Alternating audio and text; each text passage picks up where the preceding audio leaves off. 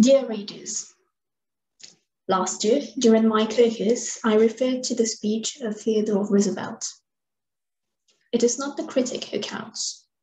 The credit belongs to the man who is actually in the arena, who actually strives to do the deeds, and who spends himself to a worthy cause. This year, again, we have faced a lockdown, but this year, we were prepared. Our members fearlessly entered the arena and showed they were active citizens. Some of them found ways to provide supplies to communities, such as Cité Valégie and Safe Haven Shelter. Some used their business networks to reach entrepreneurs facing difficulties. Some delivered trainings even to remote countries. All the while, we continue to support national flagship projects, such as the Outstanding Young Person Award and national initiatives, such as the JCI Mauritius Show. Nothing makes me happier than seeing our members take up those development opportunities.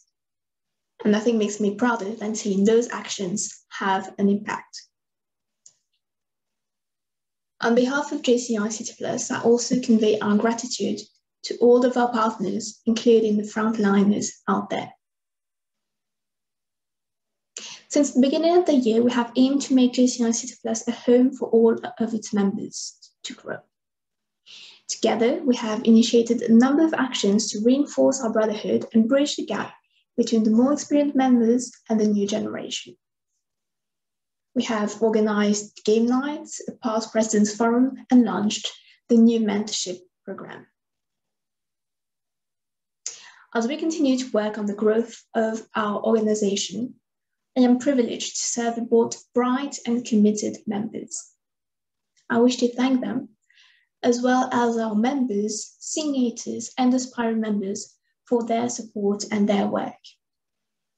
By working as a team and capitalizing on our respective strengths, I know we will rise in synergy. Thank you.